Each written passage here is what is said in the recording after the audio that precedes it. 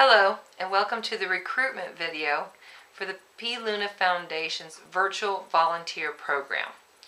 Year-round, the Foundation needs energetic and motivated volunteers that want to help in the fight against the devastating effects of abuse and exploitation. This is a great volunteer job for abuse victims or survivors, so they can get involved in their own cause, supplement their therapy by doing something good for their cause, helping others, and being part of a community of other people who have went through what you went through. Anti-abuse advocates, students who need school credit, the unemployed who need to fill a gap in their resume with an extracurricular volunteer job, the retired and disabled who need a vibrant activity to keep them engaged and involved in helping others. And what does a virtual volunteer do? They run interactive social media accounts or blogs for the charity. And you need minimal computer skills. You need to be able to run a Facebook page or even, a MySpace page or something like that, so you have some grip on social media. And we put you in a site that you're not familiar with, we can train you to. But we want you to be somewhere you're going to enjoy. We want you to use your individual interests and strengths and utilize your talents and skills so you'll be a happy volunteer and you'll feel fulfilled in the work you're doing. So you're probably thinking, what do I need to post, repost, or talk about on your site? The topics would be education and awareness about the fight against cruelty abuse. Things like news stories, images, videos, and conversations about things like domestic violence, animal abuse, sexual abuse, rape, assault on men, women, and children, child abuse and exploitation, bullying, etc. The P. Luna Foundation, what we do is we keep the conversation about abuse in the forefront of the online community.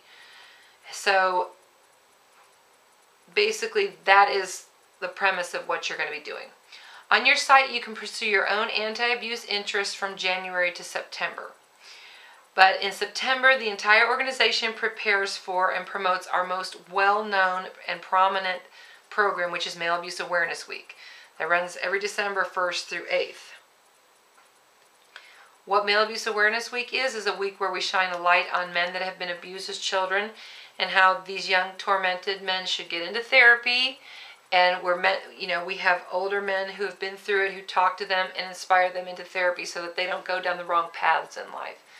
They don't end up doing the wrong things in life from all that anger that they're not getting therapy about and they're not talking about. So that's what Male Abuse Awareness Week is about. That is our main program. So again, the object of your volunteer work will be to keep people talking about abuse awareness, prevention, education. And real quick, I'm going to show you one of our current volunteers pages on Tumblr. Can you see this all right? Okay. So her page is called Male Abuse Awareness. And all year long she posts things about ending violence against everyone. Let's see. Motivational things. Images about child abuse. This particular volunteer is very into animal abuse. So she's posting a lot of things about animals all year long. And you want motivational things, and you also want to post links to blogs and news stories and things. But this is a very visual site. So whatever kind of site you're in, make sure you're happy and you enjoy doing what it is that's part of your site's agenda. Okay? So, to become a volunteer, you want to go to helpforguys.org, that's HELP, the number 4, guys.org, and fill out the contact page, or you can email us at ThePLuna Foundation @gmail.com. Let us know you want to be a volunteer. The next thing you do is you go through an orientation process, which is a series of emails that go back and forth. Then you have a handbook you read, and then you have a simple volunteer policy that you sign. The reason for this, we want to make absolutely sure that you can read and follow instructions accurately and competently. Because, I mean, I will speak to you if you need to, and I will help you in any way you can. But you really want to be able to read instructions and execute them. So after orientation, we will place you into one of our websites that we control the account to. You go through a trial period to make sure that you're acting professionally and properly and following the program.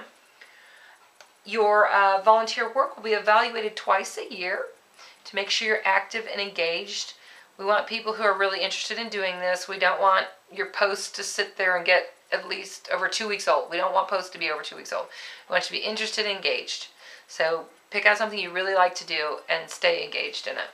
If you have to quit or take a leave of absence for a while, just let us know. Nobody's going to get mad at you. Just don't leave your site abandoned. We don't like that.